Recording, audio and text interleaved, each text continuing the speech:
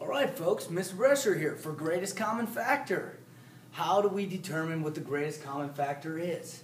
Well, first we're going to take a look at greatest common factor and what it actually means. The greatest common factor of two or more numbers is the greatest factor shared by all of those numbers. Alright, so we have an example here, the greatest common factor of 12 and 16. Let's take a look at this example. You can see all the factors of 12. We have 1, 2, 3, 4, 6, and 12. And the factors of 16 are 1, 2, 4, 8, and 16. Now, which ones do they have in common? Well, let's take a closer look. 1, 2, and 4 are factors in both the numbers 12 and 16. So those are the common factors. Now, which one of those is the greatest? You guessed it, number 4. All right, now we just need to find a couple ways to actually find the greatest common factor. My first method is simply by listing some of the factors. So if we have the factors of 12, we can list them.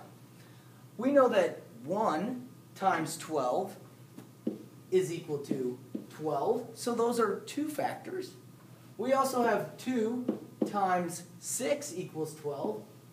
So that would make 2 more factors, and of course 3 times 4 equals 12, so there are another 2 factors, 6 factors in all. Alright? And we could list the factors for number 16. Once we have them in a list, you can see the factors above. Now all we have to do is circle the ones that they have in common. We want the common factor. So they have a 1 in common.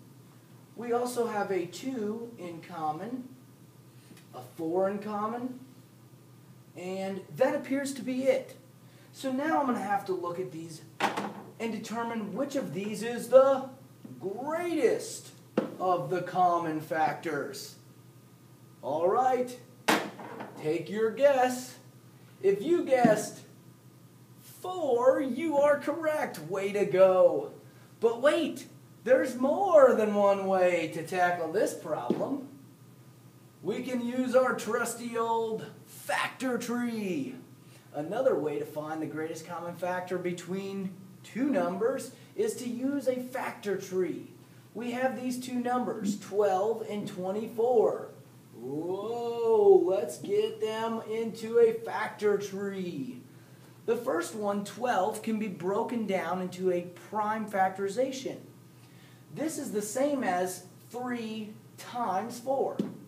So we have those two numbers at the bottom of our factor tree. Next, we can break this 4, which is a composite number, down a little bit further into 2 times 2. 2 more factors. Now we want to break down our 24. 24 can be broken down into 4 times 6. 4 times 6. And the 4 can be broken down into, again, 2 times 2, just like our other one. And the 6 can be broken down into 2 times 3. So our factors for 24, our prime factorization, would be 2 times 2 times 2 times 3. And the prime factorization for the number 12, 2 times 2 times 3 equals 12. Now, in order to determine what our greatest common factor is, we're going to have to circle, I'm going to use this circle up here, to circle the ones that they have in common, the common ones. Alright, so they both appear to have a 2, so I'll circle that one, and that one, and then they also have a second 2 in common, and they have a 3 in common. So my greatest common factor would be a product of these common factors in the prime factorization. So our greatest common factor, you can see, is indeed 12. 12 is a factor of 12, and it is also a factor of 24. Now, One more method. Let's build a cake using the upside down division ladder. I'm going to take these two factors and try to find, I'm going to take these two numbers, 48 and 60, and try to find the greatest common factor. So, building a cake, I'm going to put a division ladder, or first layer of our cake, and decide which factor these have in common. I know that a 4 goes into this one because 4 times 15 is 60, and I know a 4 goes into this one because 4 times 12 is 48. So I'm going to put a 4 out to the side, and I'm going to change this to 12 because 12 times 4 is 48, and this one will become 15. Now let's add another layer to the cake. Why not? Everybody loves a cake with extra layers. Adding another layer. Do these numbers have any common factors? Well, 3 goes into both 12 and 15. So 3 would be a common factor. 3 times 4 is 12, and 3 times 5 is 15. Let's add another layer to the cake.